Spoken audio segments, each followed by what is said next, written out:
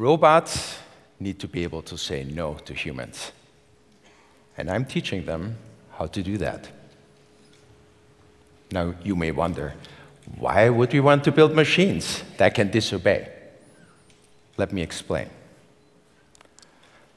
For centuries, we've been building machines to serve us, to do exactly what we want them to do. From the first cranes in Mesopotamia to the modern-day rockets. Many of these machines are really prostheses, extending and augmenting our own limited capabilities. Think of planes that allow us to fly, or excavators that allow us to dig trenches. Most of these machines are operated by humans, even though some of their activities are automated and have automated processes. Some machines are more independent than others and automate almost all of their processes. Think of the power loom, for example, or the first generation of industrial robots, welding robots in the automotive industry, for example. But robots are changing, and the new kinds of robots are very different from the previous industrial cousins, both in appearance and function. For one, they're more autonomous. What does that mean? Well, different from the kinds of welding robots in the automotive industry, which would repeat the same behavior over and over again, regardless of whether there was anything in front of them that needed to be welded. The new robots perceive their environment, and based on what they see, they decide what to do. Different from the industrial robots that were confined to industrial settings and cages, the new robots are free to roam human societies and human environments, interacting socially with people. For example, as robot waiters, or as robot cleaners, or as other types of assistive robots. But most importantly, the new kinds of robots can be instructed, can be told what to do, and not by the engineers that programmed their behaviors, but by their very users directly in natural language. Well, this change is very convenient because now non-experts can operate and interact with robots directly. And the focus of my research has been to make these kinds of interactions as natural and easy as possible. However, having worked on natural language-enabled robots for several years, it occurred to me that there's a challenge with this technology, despite all of its convenience. What if somebody tells a robot something to do that is not okay, that's not appropriate, that's not safe? Should the robot execute this instruction, even if it might damage equipment, or worse yet, harm humans? For example, by handing over a knife by the handle and not the blade. Do we really want robots to blindly execute our commands, even when these commands are inappropriate, ill-conceived, rash, unethical? The obvious answer is no, not if we want to use robot technology to make the world a better place and to prevent harm. So I would submit that for the first time in history, we actually need to build machines that do not automatically do what we want them to do, but that are able to reject our commands. The research challenge then is to endow the robots with a sense of morality, a sense of ethical judgment that allows them to respect our laws and rules and norms and principles and act in accordance with them, even when that means, at times, to reject our commands. Now, this is not an easy task. It's actually very difficult to instill that kind of ethical judgment and morality into machines, in part because we don't yet know well enough how humans negotiate the world of social and moral norms, and can therefore not simply go ahead and implement that on machines. More importantly, the human norm system is not a consistent system of rules, but at times norms are in conflict, requiring us to weigh the pros and the cons of upholding some principles and rejecting others. Take our current setting, for example. Norms of politeness and social etiquette require us to not interrupt the speaker while they're giving their presentation. However, if a fire were to break out in the back of the room, then it would not only be okay and appropriate to interrupt the speaker, but it's morally demanded and imperative to do so, and to warn the audience of the impending danger. So what we really need is robots that can reason about what's right or wrong, and based on their reasoning, tell us why they're rejecting a command, with recourse to the principles that prevented them from executing that command. Well, this is a high bar for robots to attain, because to determine whether and when to reject a command, they need to have at least 4 main capabilities. The first one is to make sense out of what a person is saying. Try to understand the intent of the speaker. What do they intend with what they say?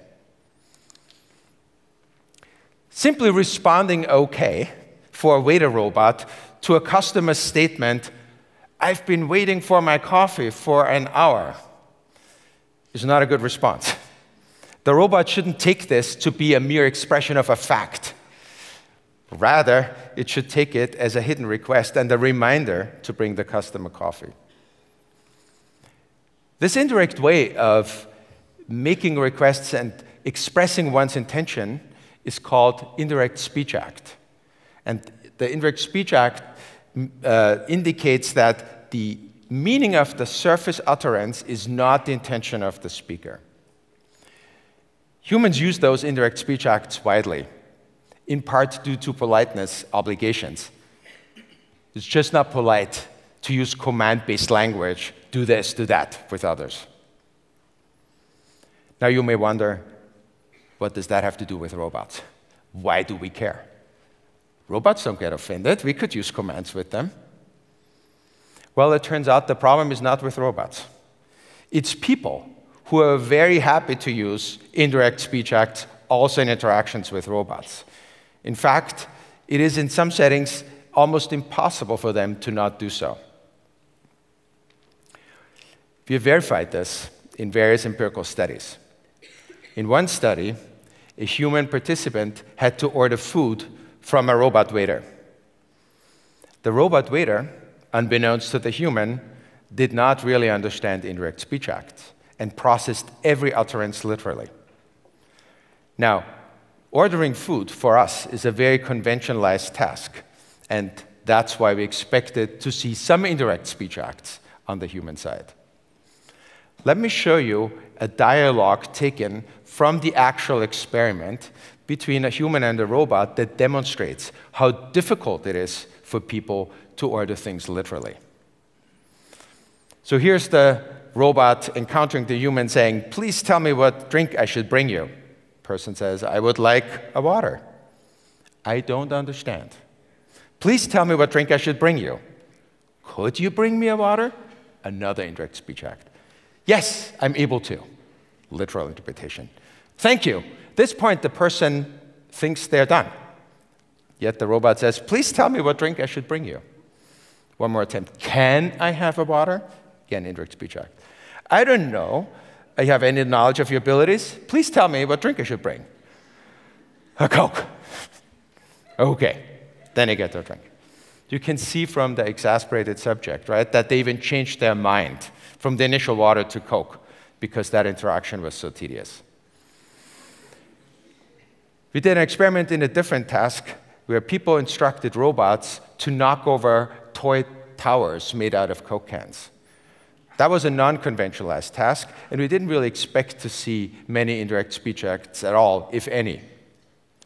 But as our results show, even in the demolition task, we found on average 15% indirect speech acts. And in the conventionalized waiter task, we found 75% on average. So these results provide evidence that robots will have to be able to handle indirect speech acts, simply because people will use them. Robots also need to figure out whether people really mean what they say, if they mean something seriously. In one experiment, a human and a robot had to work in a team to accomplish a joint task. And at a certain point, the team failed, ran out of time. The human subject then angrily yelled at the robot, "Go destroy yourself." Fortunately for the robot, it didn't understand that utterance and didn't do it.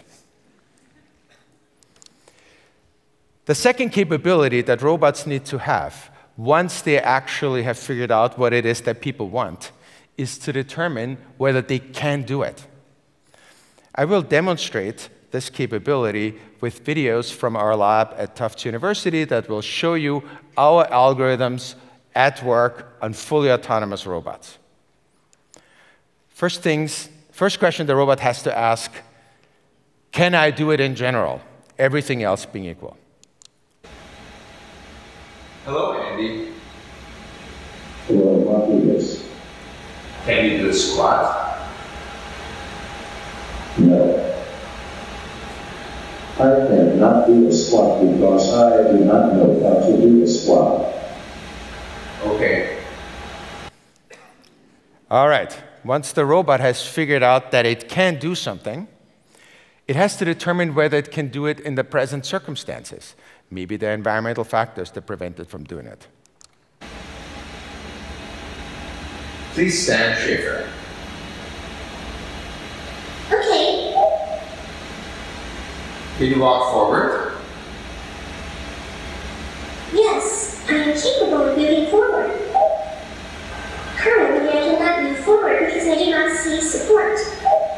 Okay. Okay. The next capability, once robots have ascertained that they can actually do it, they have to ask whether they should do it. Just because a person gives the robot the instruction the robot can do doesn't mean that it's actually ethical or morally appropriate. For one, the robot has to figure out if the person is authorized to give them instruction. Think of a shopping robot, for example, that roams in a supermarket and a random person walks up to it and says, "Help me with my groceries."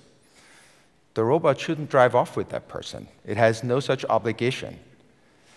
However, if a person tripped, for example, and fell in the supermarket, then of course the robot should help them up. So the next question the robot has to ask is whether it's obligated to the person, to the instruction giver, to do an action. Give me the mug, Andy. I should not give you the mug because it belongs to the dentist and I need the dentist's permission. Okay. And finally, if all of that checks out, and if the robot can do all of that, it still needs to check whether, in general, the instruction is ethical, whether it should do it based on general ethical principles. Raise your arms, Andy. Okay. Now release the knife. I should not release it because releasing it is unsafe. Okay. And finally, if the robot has determined any reason to reject a command, it needs to be able to present the reasons to the person in a way that the person understands it. And fortunately for the robot, it already knows where it had to reject the command, for what reason. So if, for example, it was for lack of knowledge, it can just tell the person, I didn't know how to do it. If it was for lack of availability, it can point to the reason in current setting that prevented it from carrying out the action.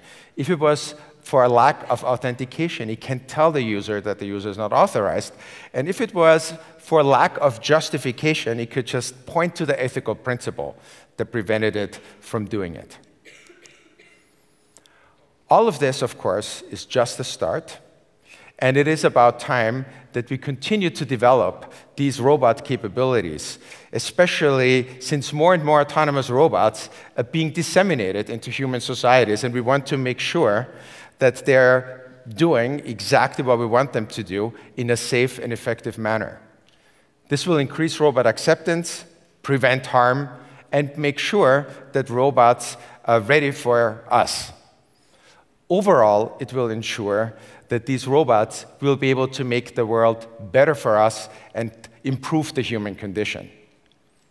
But to do so, robots at times need to disobey our commands precisely for them to obey. Thank you.